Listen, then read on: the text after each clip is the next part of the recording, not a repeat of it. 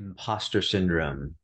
One of the things that can happen with social anxiety and having it affect our livelihood, whether it's on the job or a business that we're starting or our artistic endeavors, one of the things that can compound the issue is thinking that we're the only one that's experiencing this. And that's certainly the case with imposter syndrome. I don't think there's anyone on the planet that hasn't experienced this feeling of being an imposter because here's the truth. We're all just making this shit up.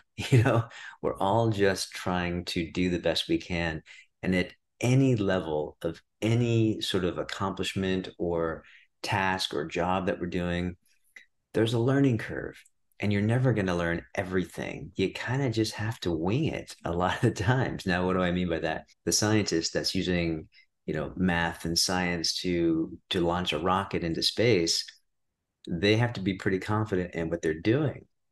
But they're going to come up against challenges. They're going to come up against failures. And even they can have a sense of being an imposter. What am I doing? How am I able to do this? Now, what's interesting is that when we have those imposter feelings, we're really sort of going into it's a form of anxiety, right?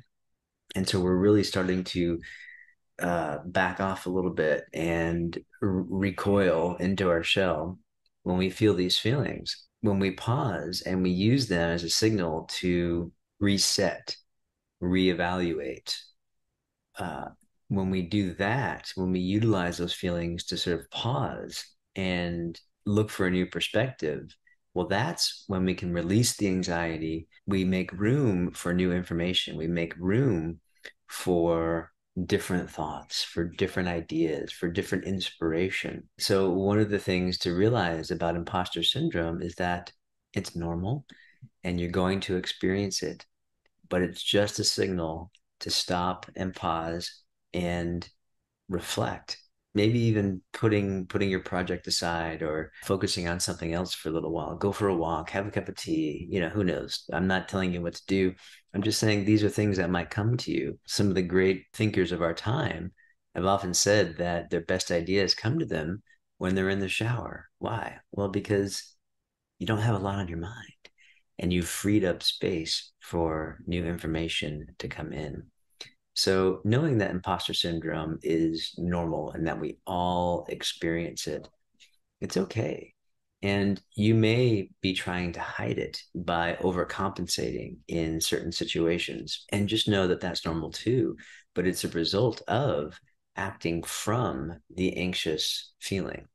You see, when we act from the anxiety, we just don't perform our best. If we create even just a small space between the experience of anxiety and who we really are, even if it's a small window of space where we see that we're not the anxiety, well, that can be enough.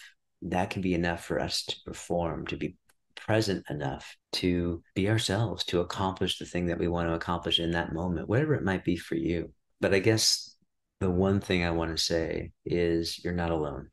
You're not the only one experiencing imposter syndrome.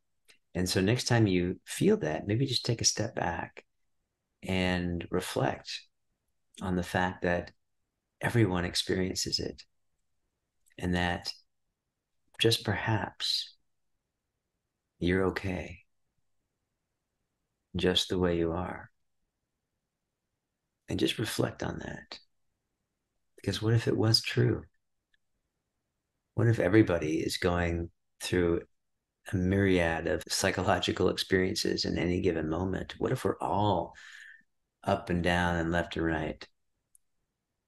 What does that mean about your experience? What does that mean about you taking it so personally? That's all. Just reflect because you're not alone and there is hope.